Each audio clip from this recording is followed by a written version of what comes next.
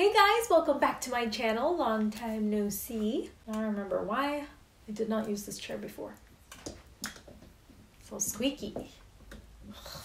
It has been quite a while since I have come back on this channel and filmed something for you guys. I actually do have some pre-filmed videos, but I have not yet edited them.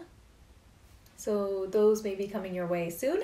But I had gotten my Boxycharm today, so I thought, why not share that with you guys first? A lot has happened since the last time I posted.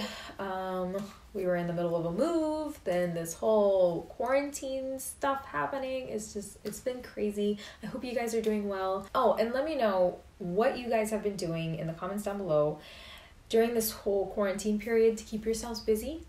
Have you picked up any new hobbies? Learned something new? Let me know down below. I have perfected my favorite hobbies, which are sleeping and eating. I'm pretty much a pro. Anyways, let's jump right into our Boxycharm unboxing.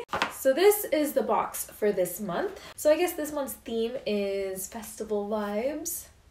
I guess it was for Coachella. Was Coachella supposed to be this month? And it was weird because in this month's box, I actually got 2 of these, whereas in last month's box, I didn't get one at all. So maybe they're making up for it. Anyways, the first item in the box is the Professional Hydrating Primer by Benefit. And I actually love the original primer from Benefit. The Professional, I guess it's just their original. I think it's called original. I don't know. But I actually love that one. But this one was a little weird. I was actually really excited about this one because it said hydrating and I have super dry skin. So I was pretty bummed out when it didn't really work out for me. It still blurred out my pores and it still has like a really nice smell and everything, but when I started to blend it out with my fingers, hopefully you can see in the clip that I'm about to show you, but you can see the primer start to roll up, which I was not expecting. Because the original primer is amazing. It doesn't give me any problems. It blurs my pores and it's perfect. But this one just kept rolling up and I don't know what was up with that. I don't know if it was because of my moisturizer, but I always moisturize my skin before I do any makeup. So that's not gonna be helpful to me. I did manage to get this to work for me by using a dense brush, and I stippled on the primer instead of sweeping it so that it didn't really have a chance to roll up on me. So that happened to work, but I'll have to give this another try to see if it was just my moisturizer, this particular moisturizer, or what. A little bummed about this, not gonna lie, but the dense brush did help and it did blur out my pores, but I still, if I were to choose between the original and this one, it would definitely be the original. The next item that I decided to try out was by Iconic London, and it is their Illuminator, and it's in the shade Original. This one was very intense. I guess I added a little too much in my foundation, but it did give a nice glow, as you can see. I added it into my foundation, and then later on I applied it just by itself on the high points of my face. As with all highlighters, I would be careful of using too much, especially if you have textured skin like me. It will definitely show all of the texture on your face, which is not the most flattering, but the glow that it gives is really nice. I don't typically use liquid highlights on my face, but I do use them all over my body.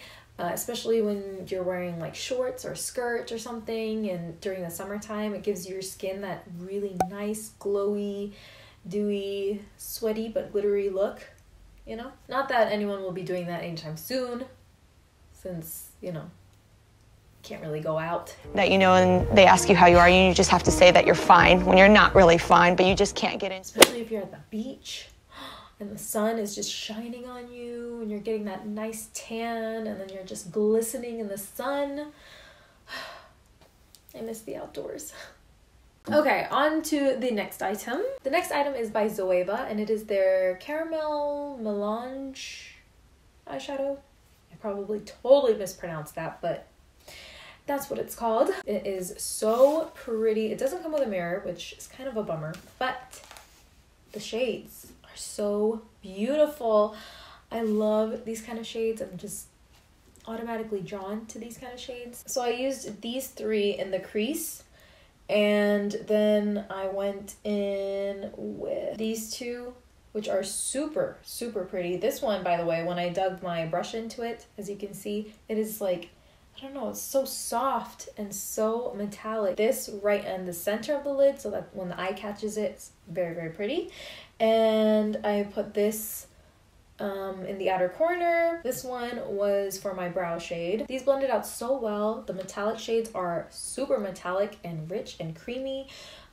This shade, let's see, it's called Edible Gem, and it's supposed to be like a very dark plum color. However, when you blend it out into these colors, it definitely shows up more of a like a brown shade, which, you know, is not bad because it totally goes with this eyeshadow look. I didn't have to use any kind of setting spray or anything to make the eyeshadow stand out.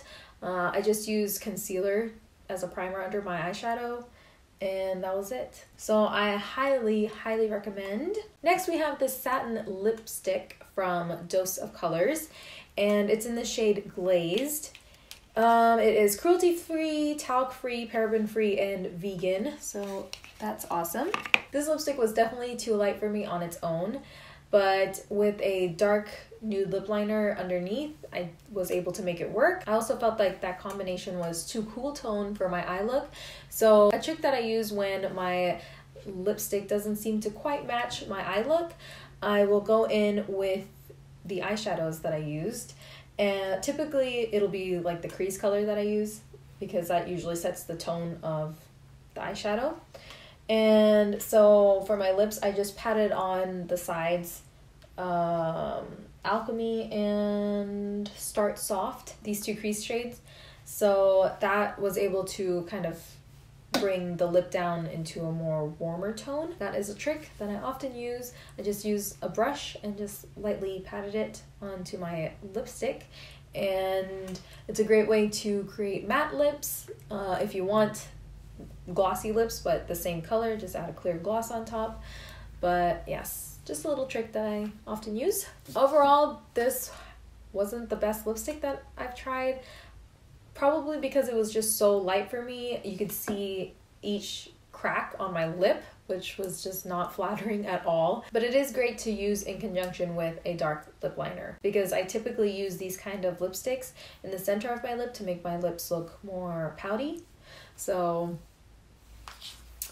yes, it's not horrible, but it's not the best. And last but certainly not least are the face masks that they included. They included 3 of them, and these are by Tony Moly I'm Real Sheet Mask. So there's one for illuminating, purifying, and calming. And they've actually included these in the box before. I've used the Lotus one for sure, from what I can remember, and it was actually really nice. I love face masks. They're so relaxing. I have a little box in my vanity where I keep all of my face masks, and whenever I'm feeling like I need a little spa day, I whip one of these out and my whole day is instantly better. And I definitely prefer sheet masks because they are far less messy than the ones that you have to squeeze out and pour all over your face. It's just, you just peel it off and you're done.